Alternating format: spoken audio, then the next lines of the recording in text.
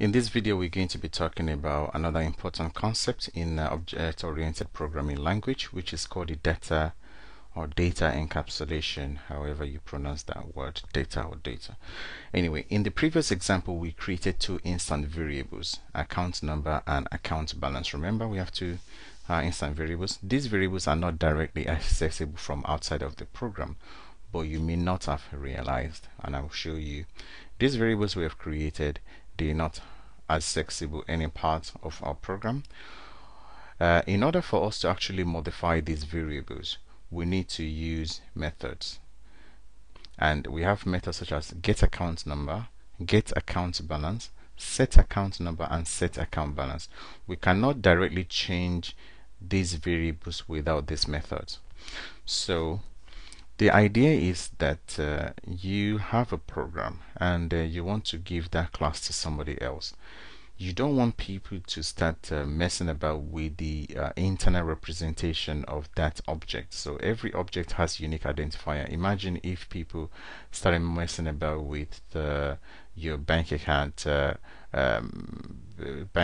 number and balance. You want to protect, you don't want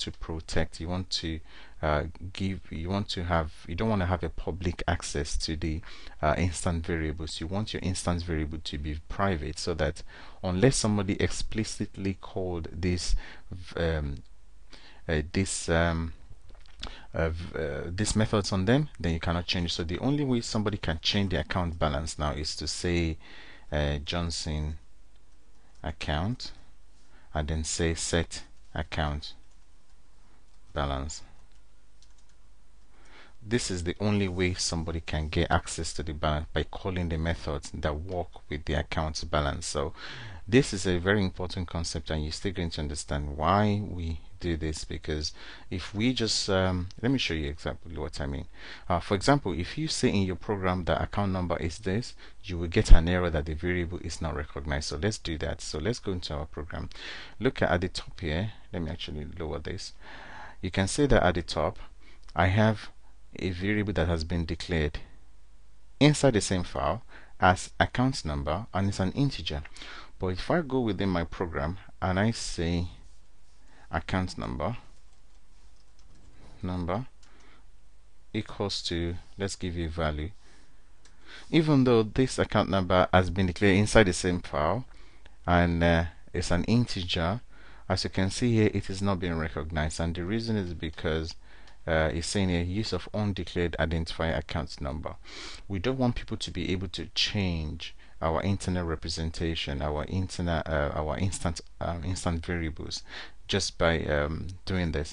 We want people to be able to access these variables only through the method that we have created. So it's only through the method that we've created that people can access the instance variable, and this is what is known as data encapsulation.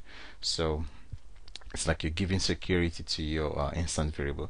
This is an important concept in object-oriented programming known as data encapsulation. We need to keep our data private so that they are not easily modified by mistake, unless you implicitly called, is it implicitly or explicitly? Call methods to modify this data. You can be assured they are private to the outside world and cannot be modified. They are private data that belongs to an object. So that is what data encapsulation is about, and you will still appreciate why we do that when we continue with our journey through the Objective-C object-oriented programming language, and I'll see you in the next video. Thank you.